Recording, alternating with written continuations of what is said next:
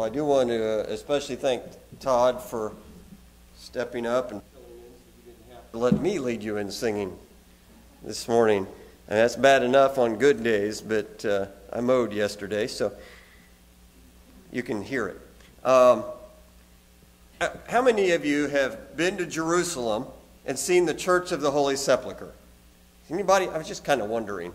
Has nothing to do with the sermon room. But I read a story this week about failure, and it has to do with that church, the Church of the Holy Sepulchre in Jerusalem. If you go there, above the entrance, you'll see a blue wall. No. Okay, next slide.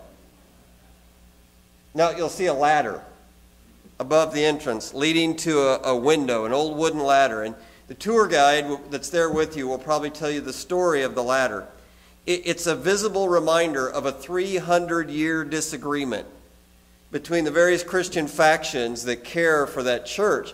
They're the Greek Orthodox, the Armenian Apostolic, the Roman Catholic, the Coptic, the Ethiopian, and the Syriac Orthodox Church. All of those are involved in caring for that building.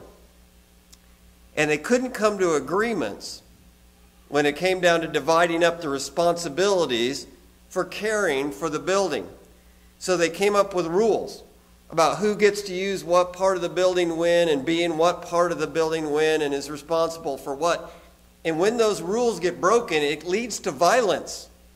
In 2008, a fist fight broke out between the Armenian and the Greek monks. One part of the roof of the building is disputed area between the Copts and Ethiopians. So a Coptic monk sits out there in a chair in order to mark their claim to that part of the roof all the time. And one summer day, the monk responsible for chair sitting moved his chair a little bit over so he could get a little bit of shade. And the Ethiopians considered this a hostile act of aggression, and by the time the fight was over, 11 men were in the hospital. Remarkably, the disagreements extend all the way to housekeeping. Who gets to clean what? Sometime in the early 1700s, someone, nobody knows who, leaned a ladder up against a window to clean it, but never took the ladder down, and no one claims responsibility for that area now or wants to start a fight over the ladder.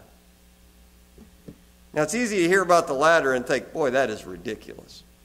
Because honestly, it is ridiculous. All right? But the fact is, most of us know that there are a lot less visible ladders in our churches and in our Christian homes. We know of disagreements between believers that go unresolved for lifetimes.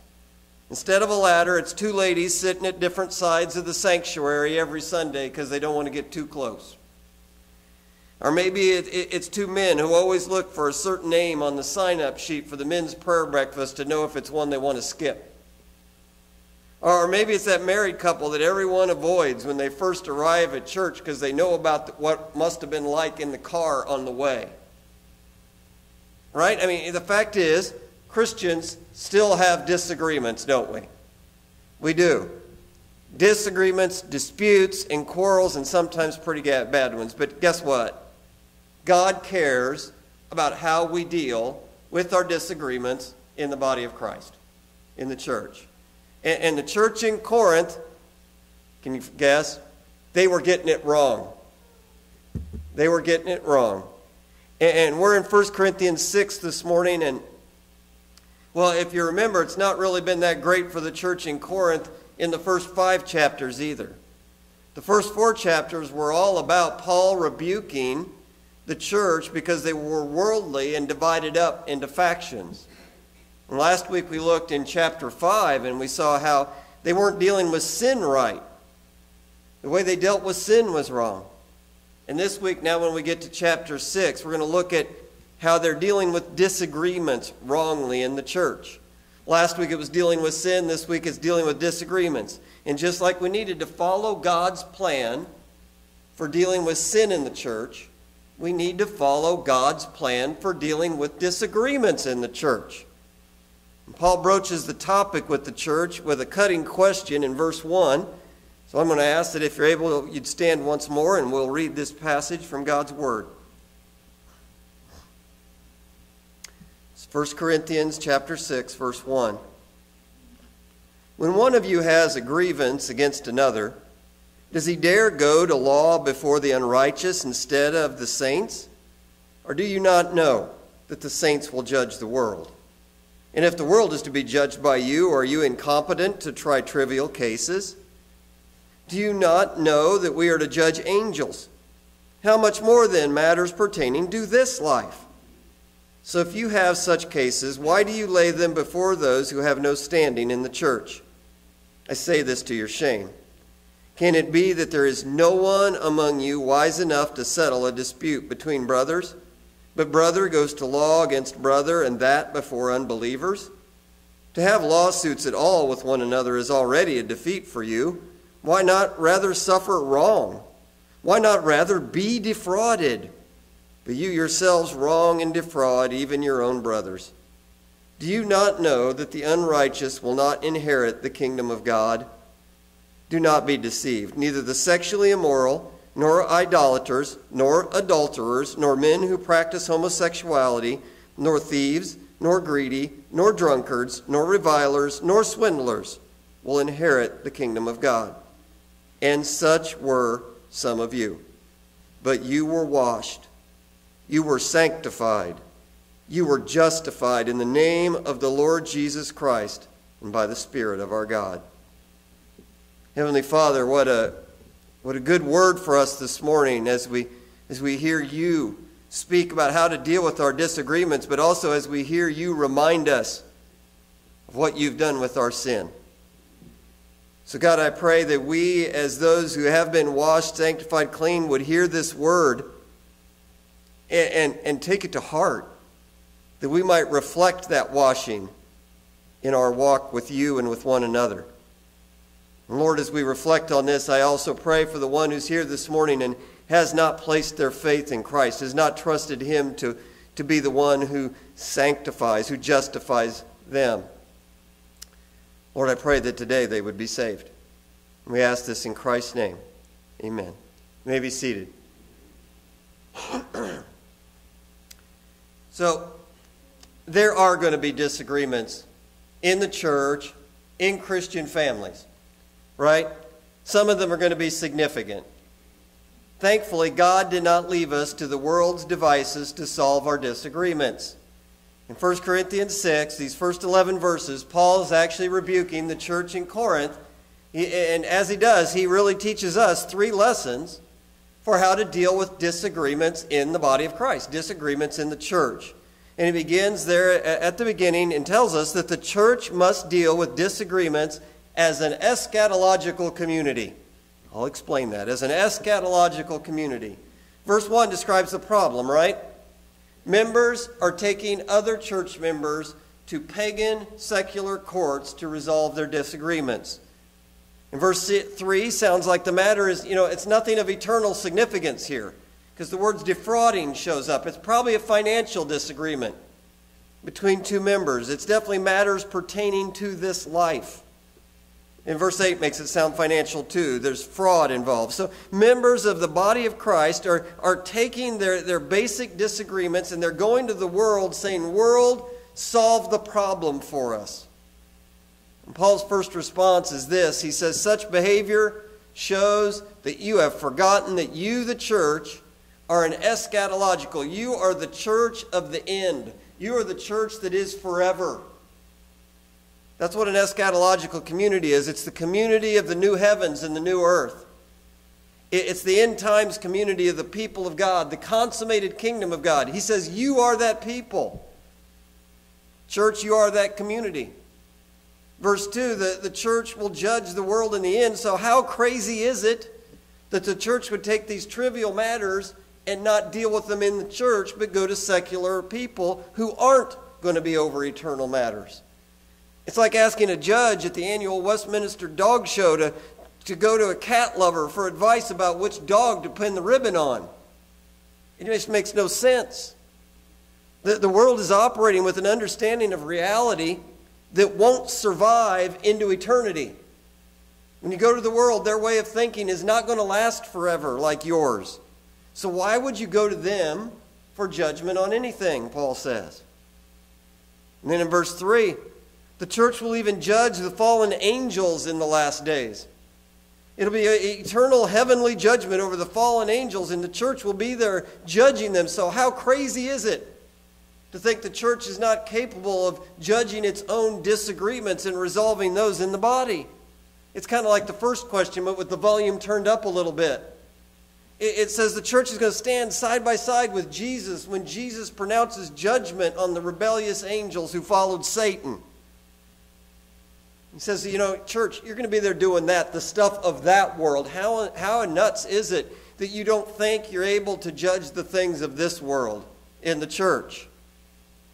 Again, it's asking a brain surgeon to go to a 5-year-old daughter and ask for advice on how to take aspirin. It makes no sense. And in verse 4, this is kind of a summary of the first two questions. If the church has standing in this perfect, consummated kingdom of God as judges, why would it ever go outside the church to do judgment? And in verse 5, Paul does as he occasionally does. He uses a little sarcasm to bring the point home, as if the questions weren't enough.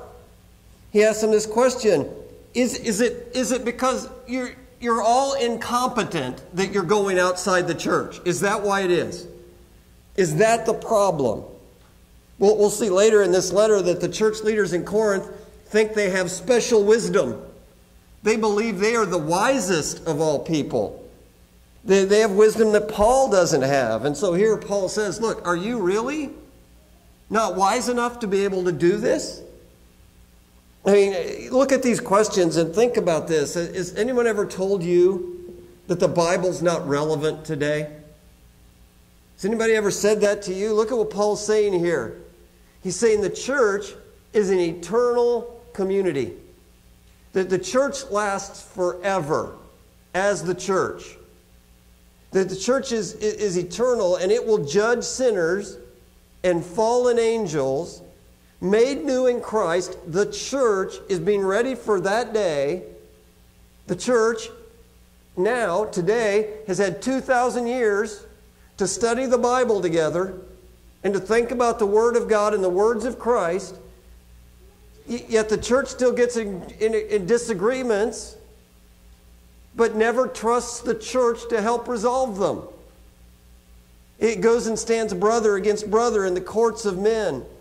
It goes and trusts the wisdom of the world to bring better results than it does trust its own people.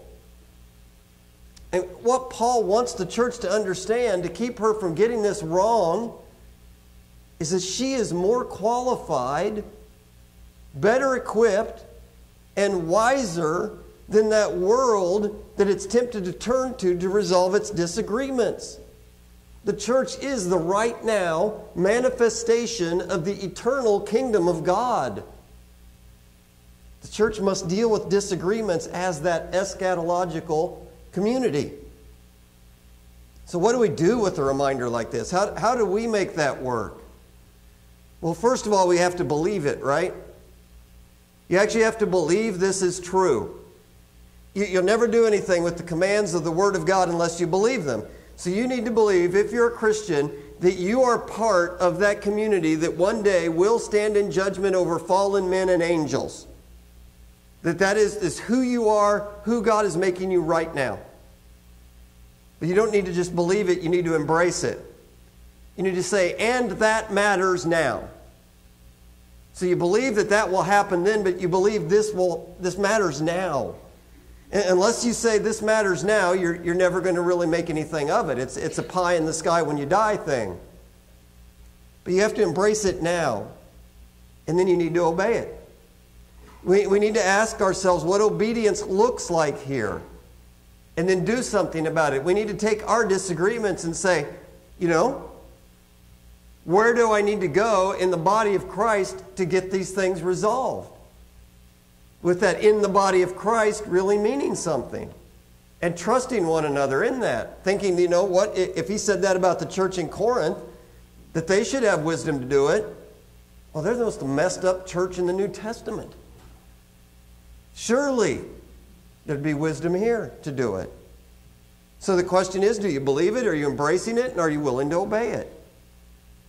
So the church has to deal with disagreement as an eschatological community, an end times community.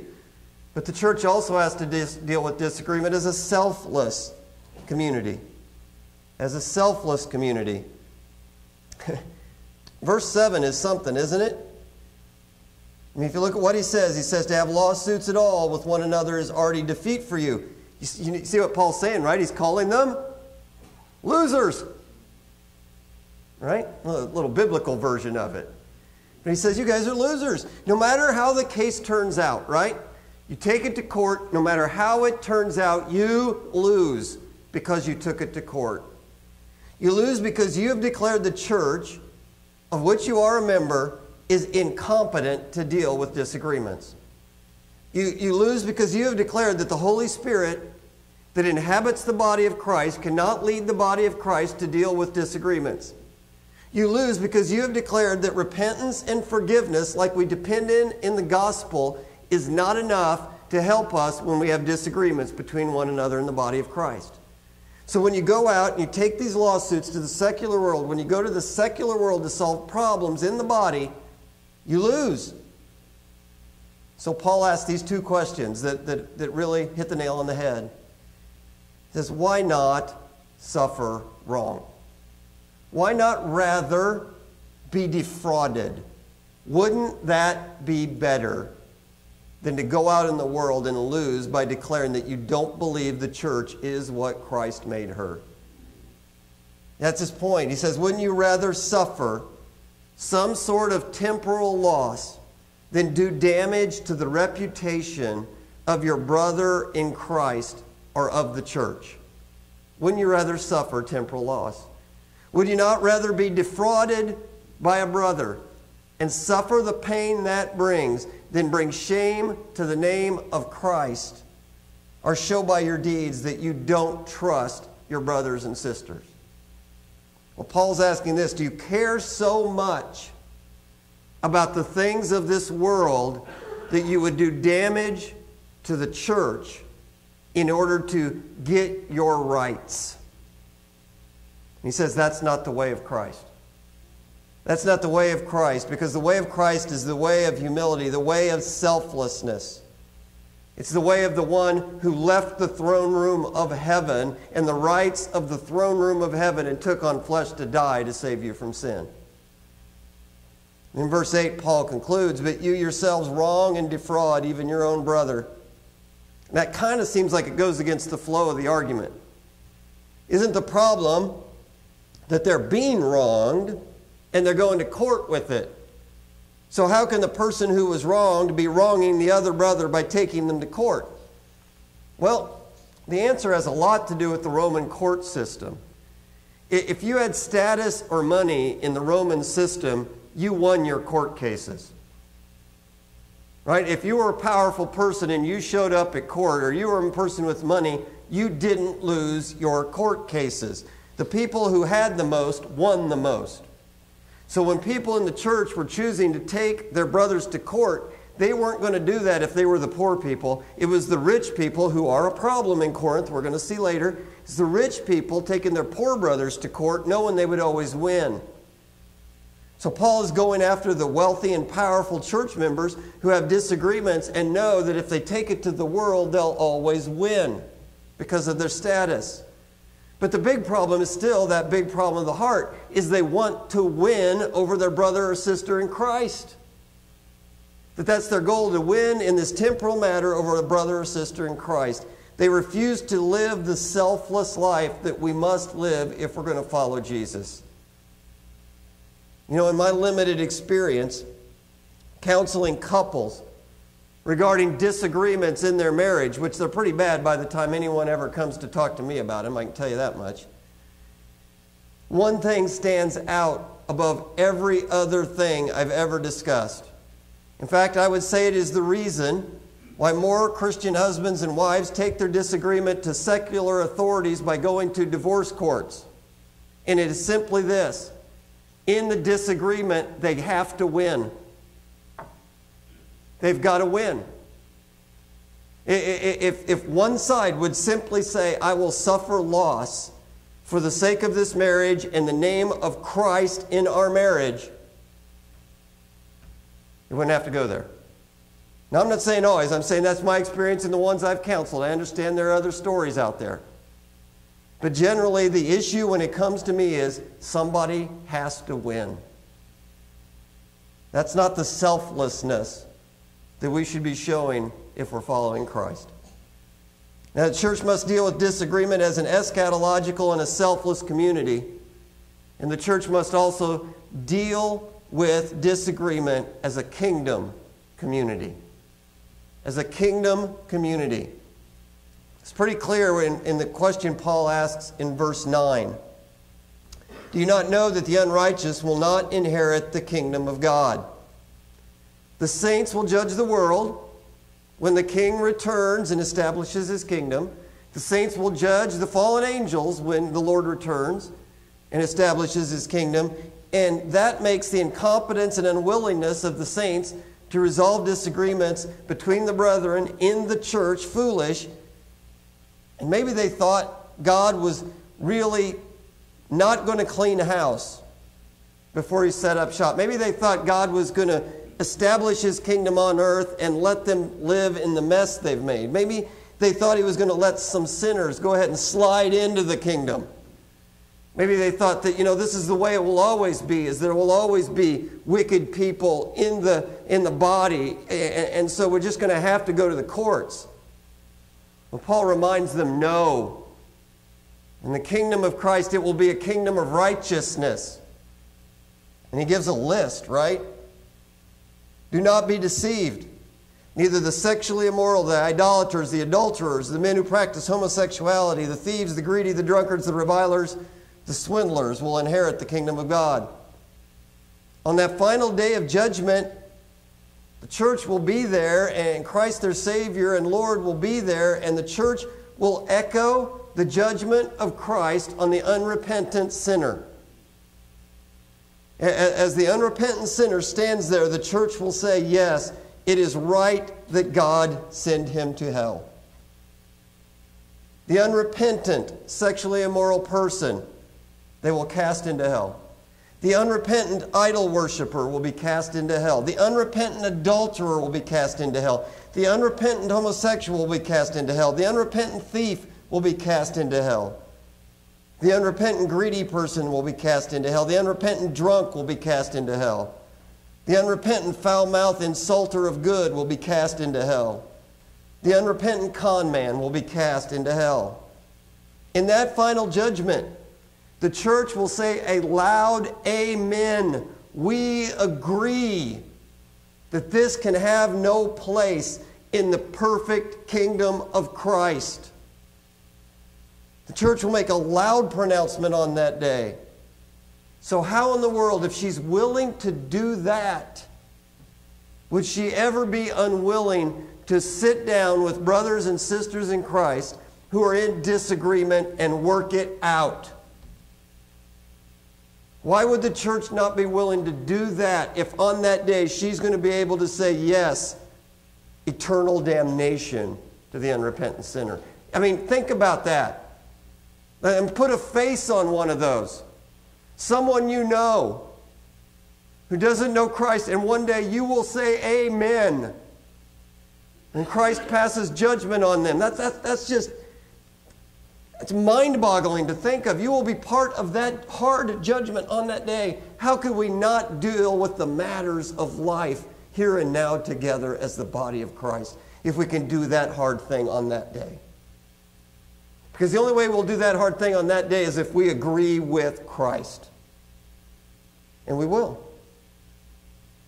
And today we will do this thing, this lesser thing, if we agree with Christ. Because that's what a kingdom community acts like. Now, lest they start to think this place in the eternal jury box is a reason to be arrogant. I really appreciate this. Paul reminds them, he says, and such were some of you. Now don't think on that day you're going to be standing by Christ saying amen because you were good.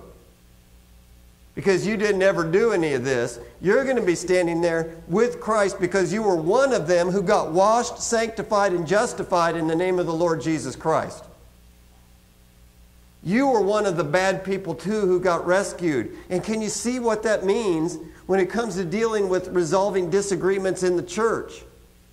It means that when we come to one another to resolve disagreements in the church, none of us stands there as the righteous one above the other, above the unrighteous one.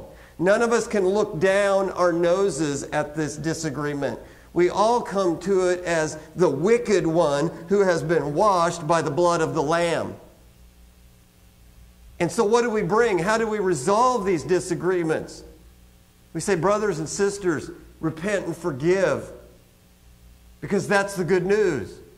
That's what Christ has done for you. He forgave you when you were wicked and horrible and did horrible things to Him in your rebellion against Him. Forgive one another in Christ.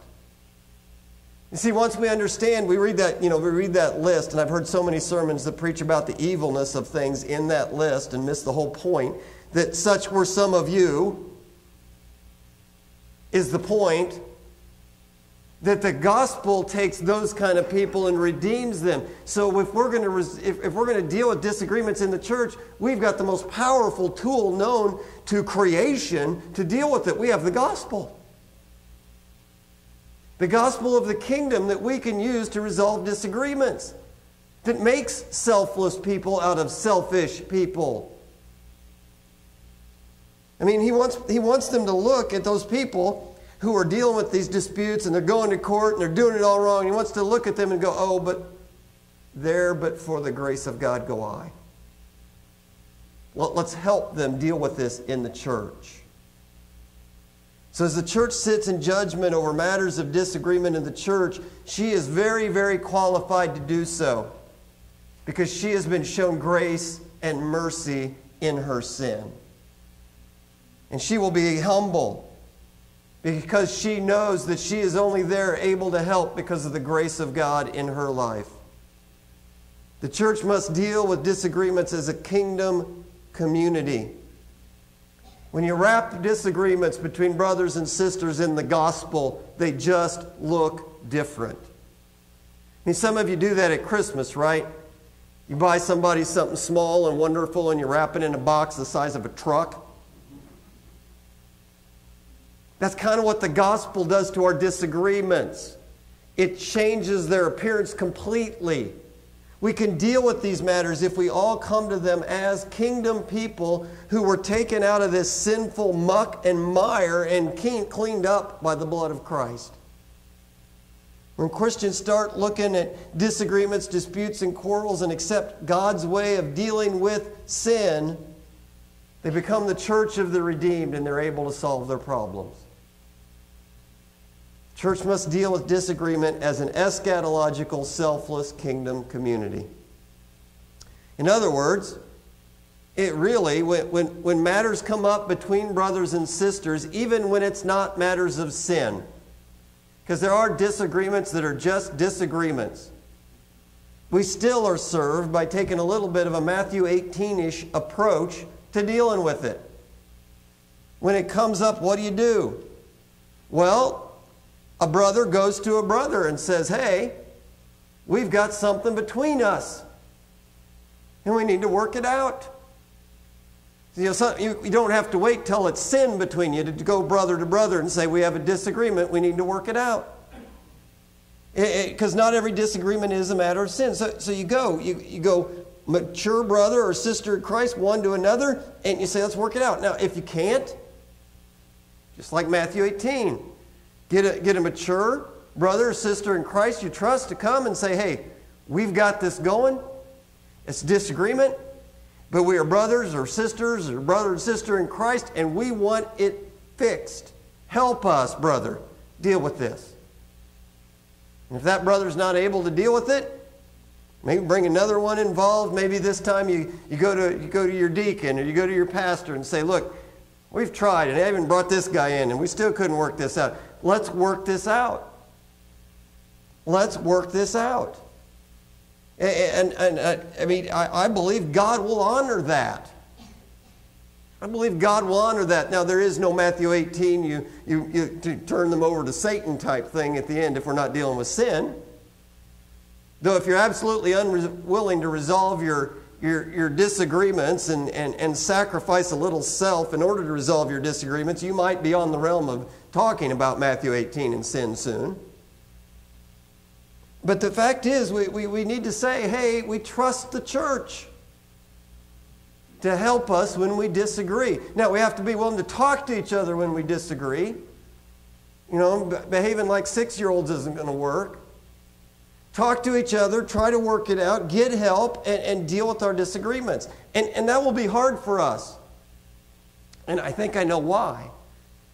It's because we watch too many legal dramas on television where we root for the hero to win. Right? I mean, think about how much TV is based on getting you to side with somebody in a courtroom drama. I mean, it's been crazy. It's been going on since before Perry Mason. And that's a long time. And he wasn't very nice. I watched one of those old ones. But we watch all those, and what that writes into our head is that whenever there's a disagreement, we want to have the best argument so that we can always win. Right?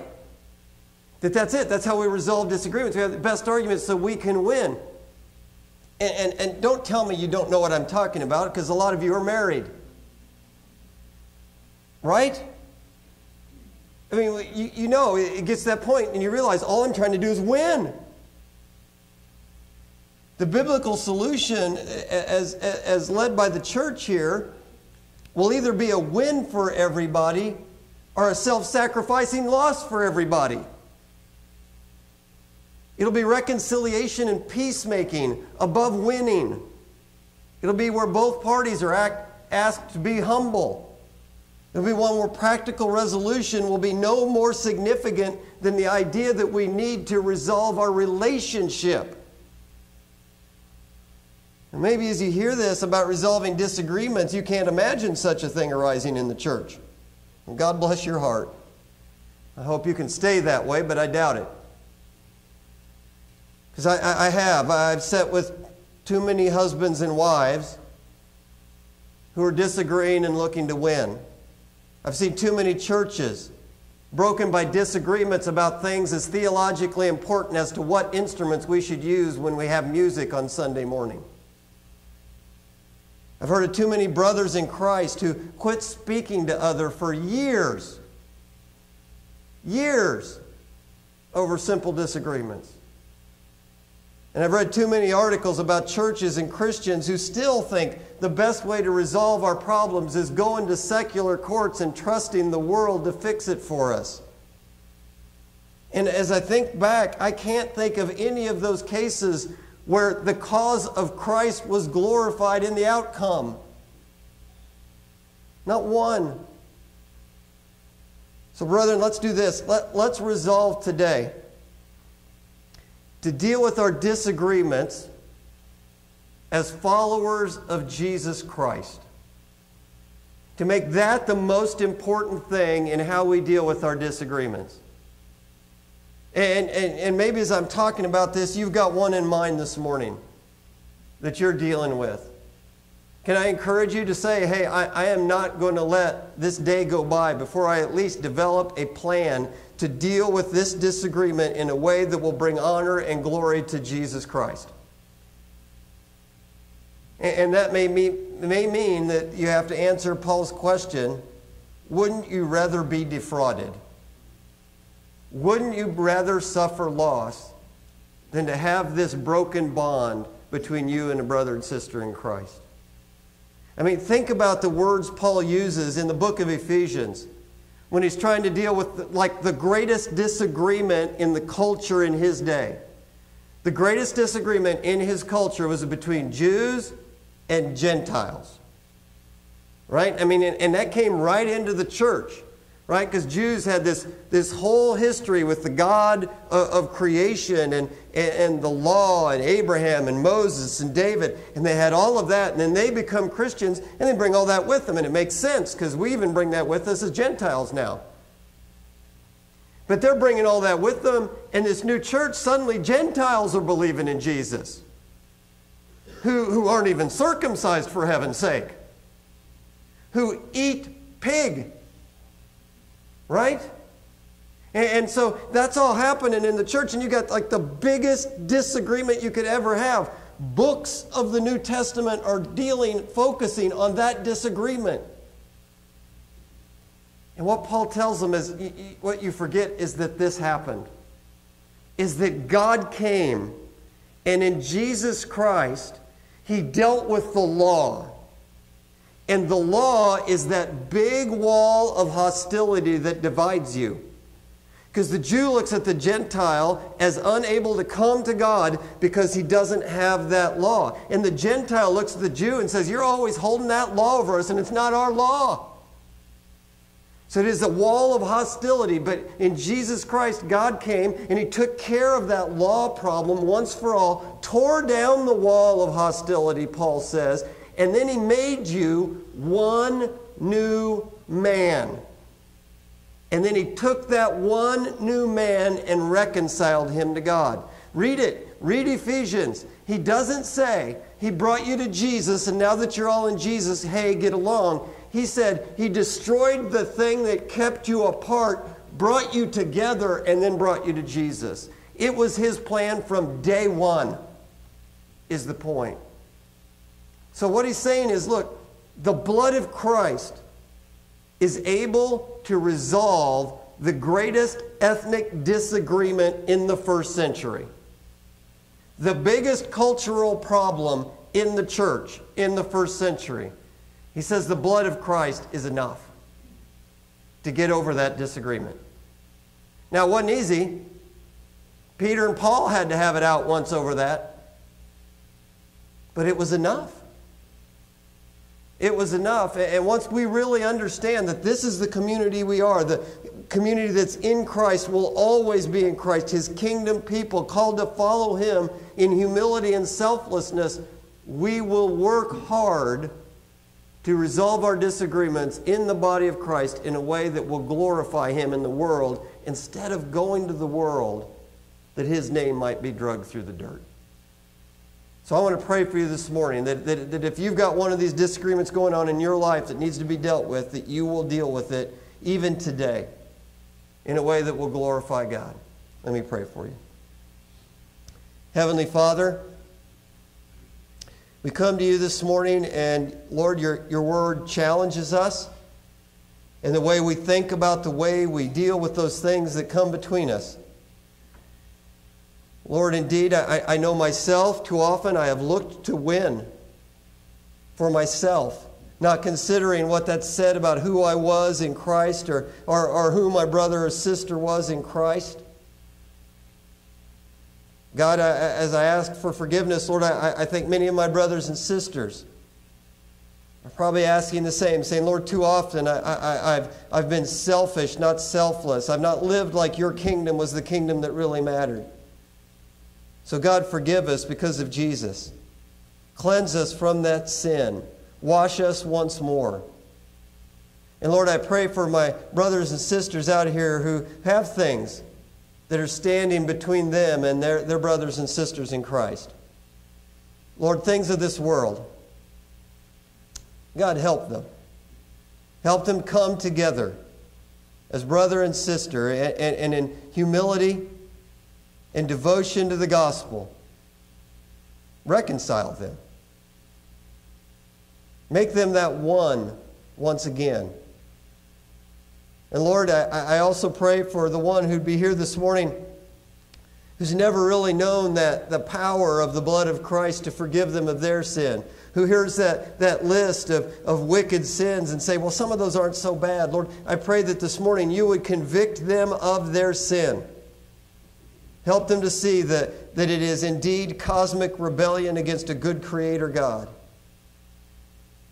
and then open their eyes that they might see Jesus as the Son of God sent by a loving Father to rescue them from the penalty their rebellion deserves. Save them today, Lord. And Lord, we pray all of these things in Jesus' name. Amen. Todd's going to come lead us in our closing hymn, and as he does, I would just ask you to deal with God's Word in your own life. I can't promise you it's going to be easy, but if you're following Christ, I can promise you it's good. And so I just encourage you to follow Jesus in this.